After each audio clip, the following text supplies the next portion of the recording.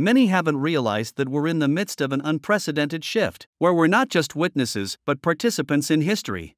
Such historical turning points come around maybe once every 500 years. Why say this? Because the world has entered an era of great competition. What's this great competition? It's the rise of various forces competing. For today's international situation, it means constant conflicts among nations, resulting in relative chaos, the gradual collapse of the existing international order, and the continual brewing of a new international order. The fundamental reason for the world entering this era of great competition is that the existing world order no longer suits the current global landscape's development. Perhaps many sense this atmosphere. The current international situation grows increasingly chaotic. Though there hasn't been an eruption termed the Third World War, conflicts of varying scales persist and even intensify. From the Russia-Ukraine conflict to crises in Serbia, the Arab Spring, Israeli-Palestinian conflicts, India-Pakistan clashes, issues in the Korean Peninsula, Taiwan Strait, South China Sea, and numerous perennial conflicts across African nations, it's evident that the outbreak of numerous conflicts proves the inadequacy of the current international order for today's world. This imbalance and conflicts arise from the irrationality of the current international order. In this video, we'll discuss the following regarding the global situation: U.S. hegemony, Russia's desire to change the old world order, China's drive to establish a new international order.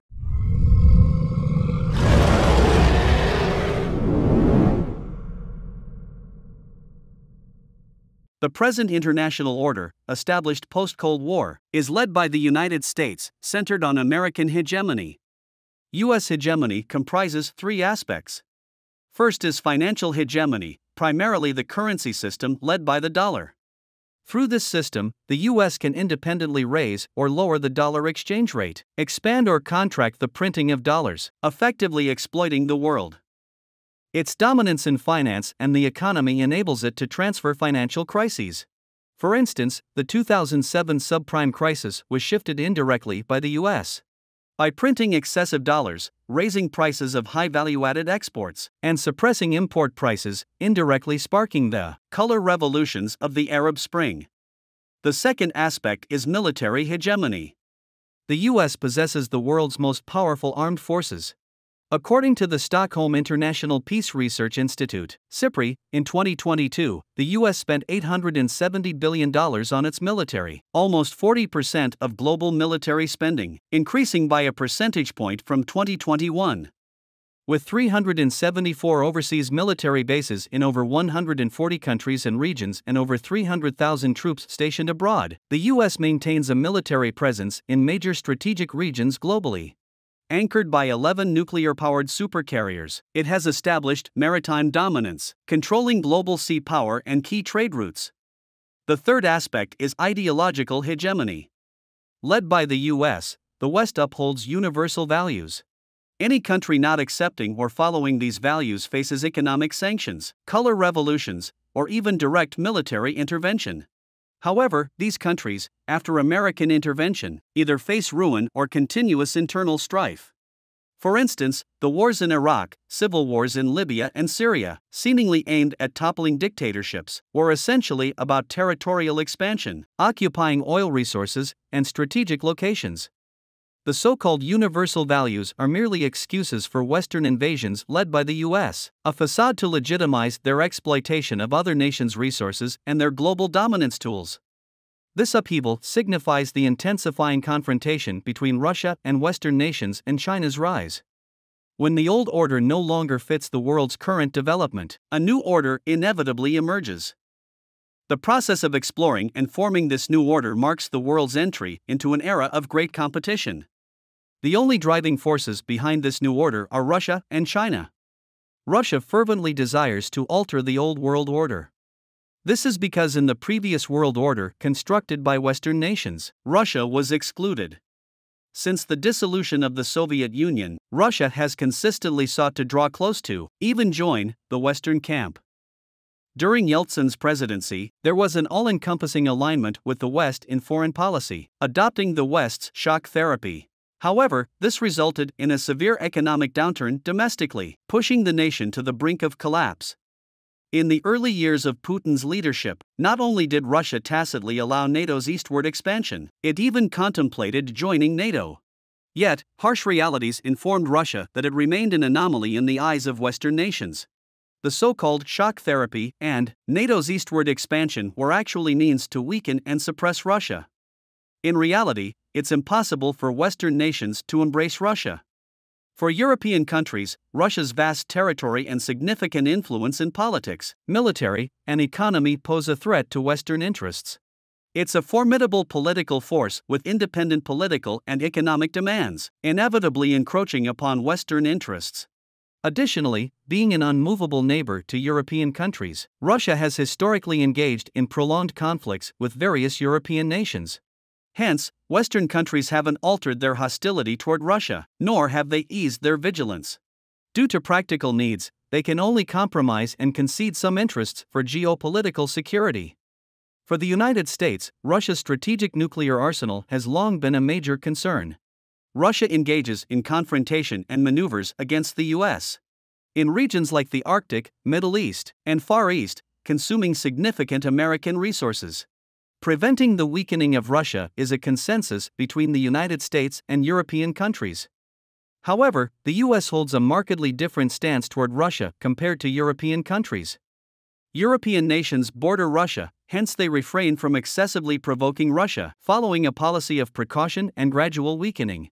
Europe also doesn't wish to be strategically dominated by the United States in matters of national security, aiming to form a collective force, namely the EU, to ensure its own security and maximize its interests internationally.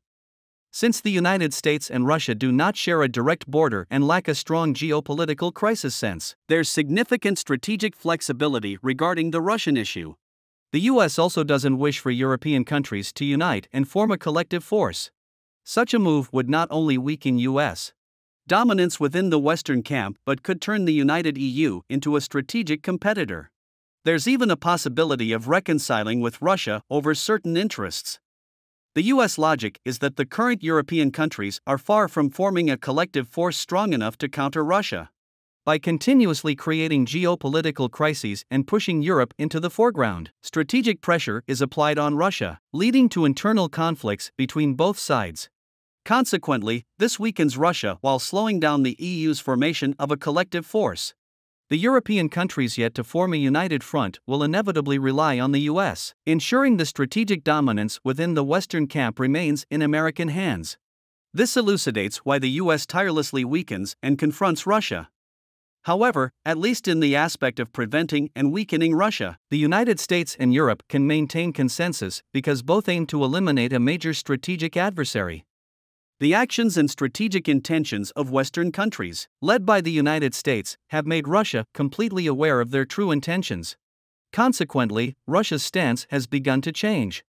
The 2008 Russia-Georgia conflict, the 2011 Syrian civil war, the 2014 Ukraine crisis, and the 2022 Russia-Ukraine conflict all exhibit Russia's strategic counterattacks. Especially the 2022 Russia-Ukraine conflict. It led to a complete confrontation between Western countries and Russia, almost rendering Russia as the archenemy of the entire Western world. Russia senses an unprecedented strategic pressure and tremendous unfair treatment. The world's opinion is almost entirely controlled by Western countries, deliberately ignoring the fact that Russia was forced to retaliate against NATO and Ukraine for its national security. Instead, there's a deliberate focus on criticizing Russia's aggression toward Ukraine. It can be said that currently, more than anyone else, Russia desires to change the prevailing international order dominated by Western countries. If Russia aims to change the old international order due to unprecedented national security crises and unjust treatment, China's motives are more about benefiting all of humanity. This isn't some lofty rhetoric, it's rooted in the bitter lessons from China's humiliations over the past century and the insights gained from its long-standing economic development. Since the Opium Wars, China, due to its closed-off policies, lack of global engagement, and conservative ideologies, lagged behind and missed the wave of the Second Industrial Revolution. This resulted in China's backwardness compared to the world, leading to heavy costs, continuous wars, territorial concessions, and almost facing national extinction. China realized the importance of engaging with the world, and this understanding is pivotal in its current development. Undeniably, the achievements of today owe much to the wisdom and hard work of the Chinese people themselves.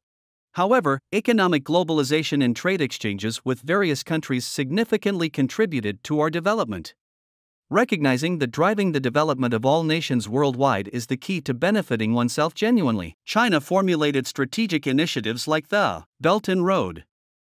This vision aims to benefit the global community by aiding in the construction of various infrastructures, power plants, roads, bridges, ports, and more, to elevate the economic development of involved countries. This fosters mutual benefits and prosperity without attaching any political conditions. It's a genuinely beneficial strategy for the development of all nations. This stands in stark contrast to the paid services of Western countries intervening in other nations' internal affairs, exploiting and siphoning off smaller economies, imposing economic sanctions, and shifting financial crises. This is the end of this video. Thank you for watching. Please like, subscribe, and comment. We genuinely appreciate your support.